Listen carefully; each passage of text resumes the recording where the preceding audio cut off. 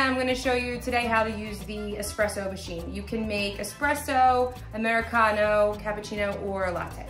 So first you wanna turn the machine on, power.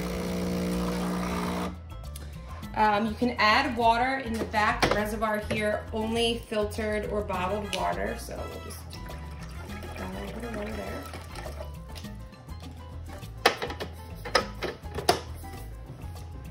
If you have to add more beans, it only takes whole beans. So you take off the top, pour some beans into the grinder.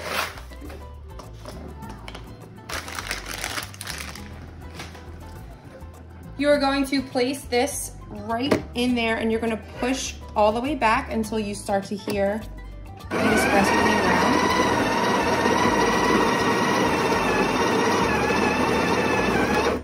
Pull out to stop, and I kind of fill up to the top. You're gonna take this tamper and just kind of even it out there, around a little bit. You are then going to hook this in. You'll see where you can insert it, and then push all the way to the right to lock it. Place the cup underneath, and then you're gonna hit the single cup option.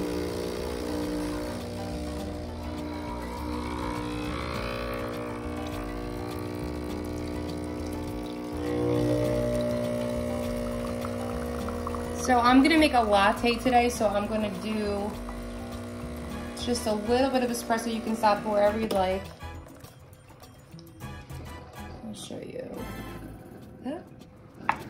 Then we're gonna get ready to steam our milk. So first you wanna turn this all the way to the left and get all the water out of the line because you just want it to be steamed. You don't want any water to go through.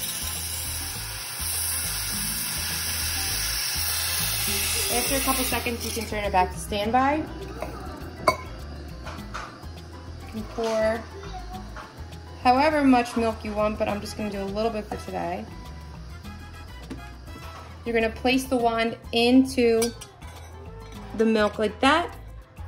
You don't wanna go too far down, and you don't want there to be any space between the tip of the wand and the top of the milk, or else it will spray milk. Once the wand is inserted, you can turn to the left. And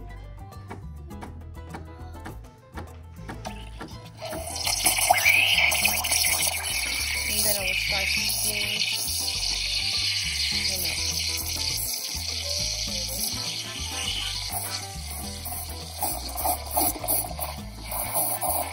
You always want to have another hand on the cup so you can feel the bottom. Once the cup is too hot to touch, that's when you know it's time to stop. Okay, so then you just turn it right back to standby.